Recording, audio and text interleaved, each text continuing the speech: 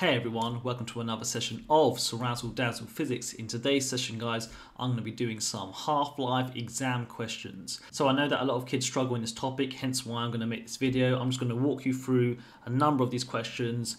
They're slightly different, and obviously you have to get your thinking caps on if you want to really try and understand this topic.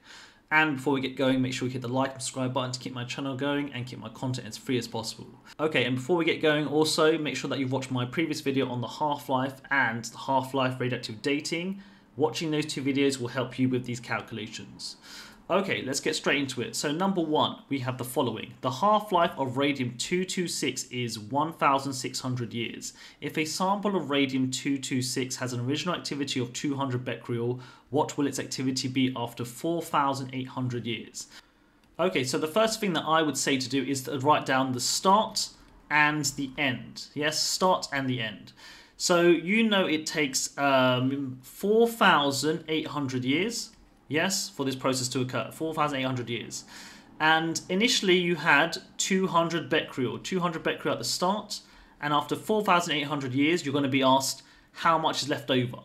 Well, the key thing is to note that you've got to work out the number of half-lives within 4,800 years. So how many half-lives have occurred?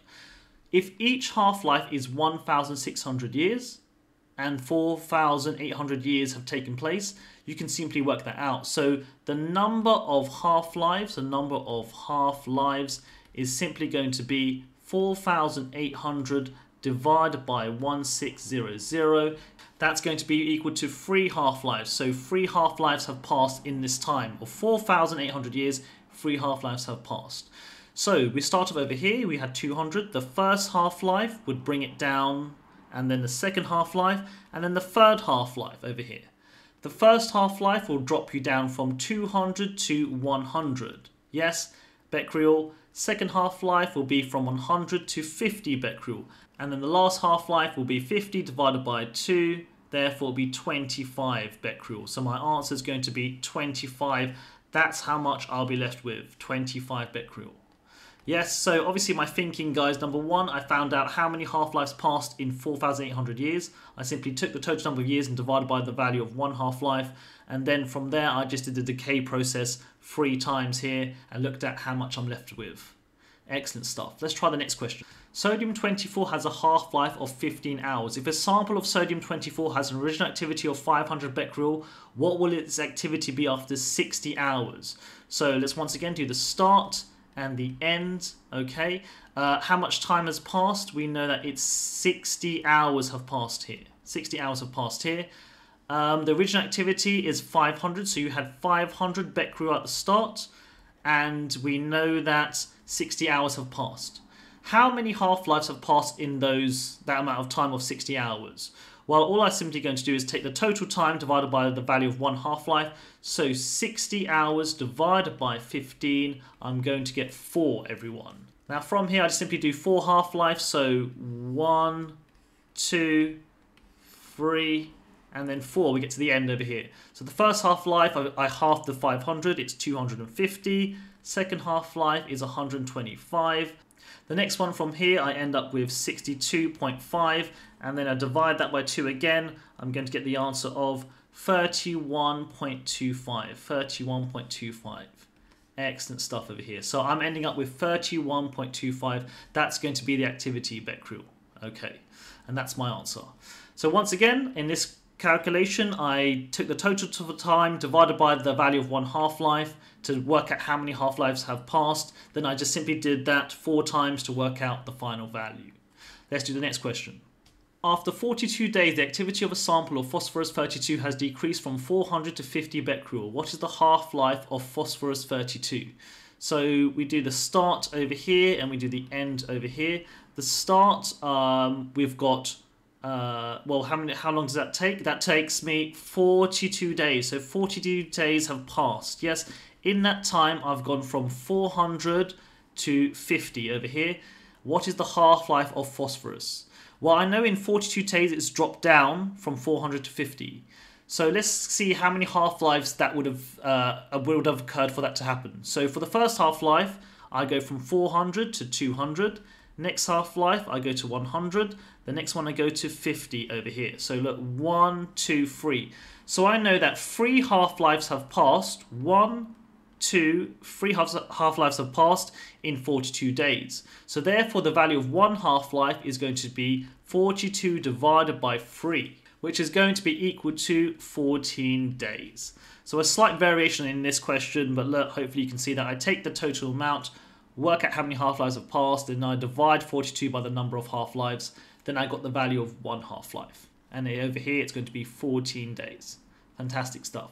Question 4. The half-life of radon 222 is 3.8 days. What was the original activity of the activity of 10 becquerel after 7.6 days? So what was the original activity? So a slight variation in the question over here. So we had the start and we have the end.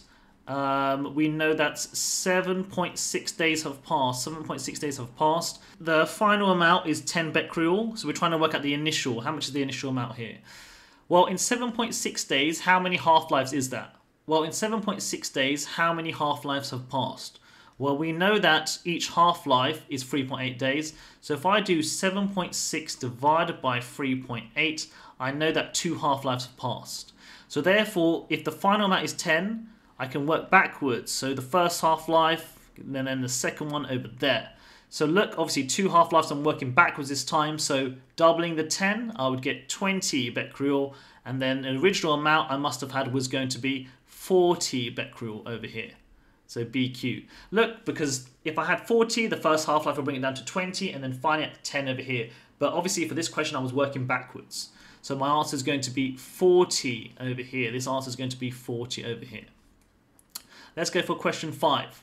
5. The half-life of thorium 227 is 19 days. How many days are required for 75% of a sample to decay? Right, so we have, we know that the half-life is 19 days, and we're trying to get to 75% of it to decay. So initially we had the start, and then we have an end.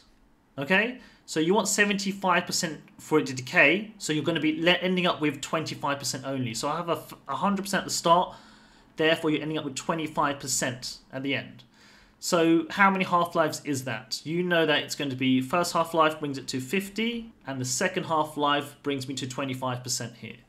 Each half-life is 19 days, so this is 19 days, this is also 19 days. So the total amount of time required for 75% of the sample to decay is simply going to be 19 times by 2, it's going to be 38. So 19 times by 2 is equal to 38 days. So 38 is going to be my answer over here. Fantastic stuff. Question 6. The half-life of protactinium 234 is 6.75 hours. What percentage of a sample will remain after 27 hours? Right, so we have the start and we have the end. And then initially, right now, so 27 hours have passed over here. How many half-lives have occurred in that time? Each half-life is 6.75 hours. So if I do 27 divided by 6.75, it's going to be equal to 27 divided by 6.75. I'm going to get 4 half-lives have passed. So 4 half-lives have passed over here. So 4 half-lives have passed. If I had 100%, the first half-life will be equal to 50%. Second half-life will be equal to 25%. Third half-life will be equal to 12.5%, and then the final half-life after 4 half-lives are going to be equal to 6.25% over here. So yes, my answer is going to be the percentage of a sample that will remain after 27 hours is 6.25%. Obviously this question was slightly different because it asked me about a percentage. I knew the initial amount must have been 100%, and that's the reason why I went from 100 to 50 to 25 to 12.5 to 6.25.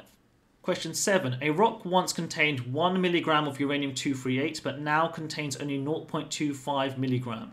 Given that the half-life of uranium-238 is 4.5 times by 10 to the power of 9, 4.5 billion years, how old is the rock? You know you had at the start, and then we have the end over here. So at the start, we have 1 milligram, and now it only contains 0.25 milligrams over here. Yes? The half-life is going to be this much, 4.5 times 10 to the power of 9.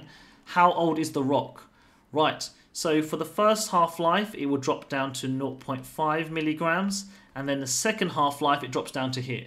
So 2 half-lives have passed in order for it to go from 1 milligram to 0.25. So in each half-life is 4.5, so I'm going to do 2 times by 4.5 times by 10 to the power of 9, because 1 half-life is this, and I've got twice the amount. Therefore, I'm going to get 9 times by 10 to the power of 9 years have passed. Excellent stuff. So this question, obviously making sure that you can actually use standard form as well. Yes, slightly different as well. It had the mass instead, but it's still the same principle. Last question. The half-life of tritium, hydrogen-free, is 12.3 years. If 48 milligrams of tritium is released from a nuclear power plant during the course of a mishap, what mass will remain after 49.2 years? Well, once again, I'm going to do the start and I'm going to do the end over here. So in 49.2 years, how many half-lives have occurred? So I'm going to do the 49.2 divided by 12.3. Therefore, it's 4 half-lives. So 4 half-lives have occurred. So if I had, so at the start we have 48 milligrams at the start, and 4 half-lives have occurred. So the first half-life, second half-life, third half-life, and then the fourth half-life. So the first half-life brings it down to 24. Second half-life brings it down to 12. Then it's going to be 6. Then it's going to be 3. So my answer is going to be 3 milligrams over here. So my answer is going to be 3 milligrams over here. Okay guys, and that's it for another session of Ceerazzledazzle Physics. If you're still struggling, comment below and I'll do my best to obviously answer your queries. But obviously put the time in and you should be able to succeed in physics. Take care, ciao ciao and goodbye.